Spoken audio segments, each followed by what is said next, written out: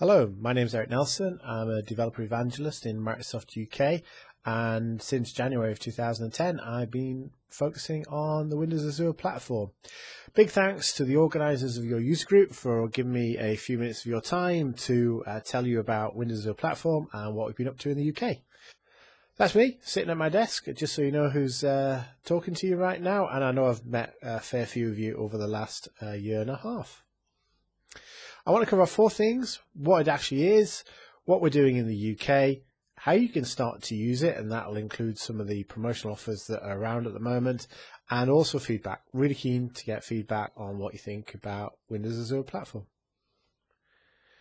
Okay, what exactly is it? Well, it's been around for quite some time now, but it only went live on January the 4th. So we moved from CTP, effectively beta, into a live service on January the 4th.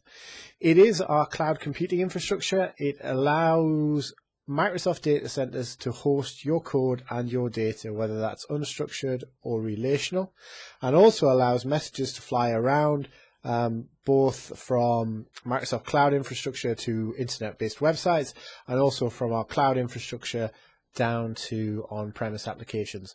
And that technology is delivered by 3 teams: a team focused on Windows Azure, a team focused on the SQL Azure database, and a team focused on App Fabric.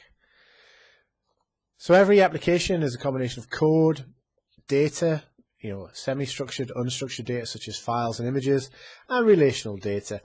And with a cloud computing platform like Windows Azure platform, we can take those 3 pieces and we can host them out there on a data center that isn't yours. Okay, the development experience. We have software development kits. The software development kits allow you to do a lot of what's involved in terms of building for the Windows Azure platform entirely on your local machine, using something called a development fabric, which emulates our operating environment. But at some point you need to deploy it, and that's when you use the portal. Windows.azure.com is a good place to start, and that allows you to take a packaged version of your code and get that installed into a Microsoft data center. And finally, you end up with your code, your data, and your relational data actually running in a Microsoft data center on the Windows Azure platform. What we've been doing in the UK, well, the quick answer is a lot. We've had a big focus in the UK. The team keeps growing. I joined in January. 2009 was about working with early adopters, and in 2010, it's awareness for everyone. It's really making sure everyone understands when they should and should not be using the Windows Azure platform. So one of the things that we're doing is we've kicked off a new online community, ukazure.ning.com. If you're already experienced in the Windows Azure platform, please register. If you just want to kick tires and see what's there, register as well. But you're probably thinking, well, how do I get started? Well, we've put everything in one place.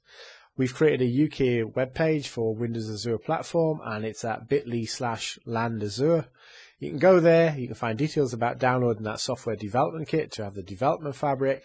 There's information about books, there's information about the best sessions from the Microsoft Professional Developers Conference, which took place at the end of 2009. Everyone can get access to the introductory free offer, which gives you 25 hours a month, 0.5 gigabytes of storage and 0.5 gigabytes of bandwidth.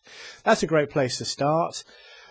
If you're an MSDN subscriber, though, there is a really good offer at the moment, which is as part of your MSDN subscription, you get 750 compute hours, which is enough to run a single node, a single instance of your code for your project, 24 hours a day, every day of the month. That's the UK pricing. I'm not going to go through that. The prices are quite low until you start scaling up number of instances, and of course you have a really successful site. Feedback. I'm after feedback. Teams after feedback. If you want to send feedback to me, that's great, eric.nelson@microsoft.com. But there's also the team have put together using user voice, migrate-windows-azure-idea.com. Every one of us has got 10 votes. You can vote on other people's ideas and feedback, or you can create your own. Thanks very much for that, folks. bit.ly/landazure is the place to start. bit.ly/iupdatable is my blog. Hope you enjoy it. Download the SDK, have some fun, and deploy it, taking advantage of one of those offers. Thanks for listening. Enjoy the rest of your evening.